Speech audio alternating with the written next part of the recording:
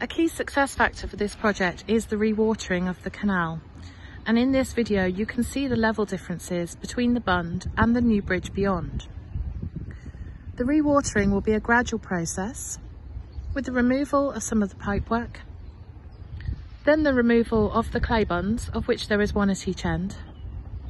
and then following that the removal of the porter dams, again one at each end of the project, and you can see the one by the swing bridge in the distance here. So before we do that, we will have some ecological checks carried out. These have been done on a daily basis by our project team, but we also have a specialist visiting us on a regular basis to keep a watching brief.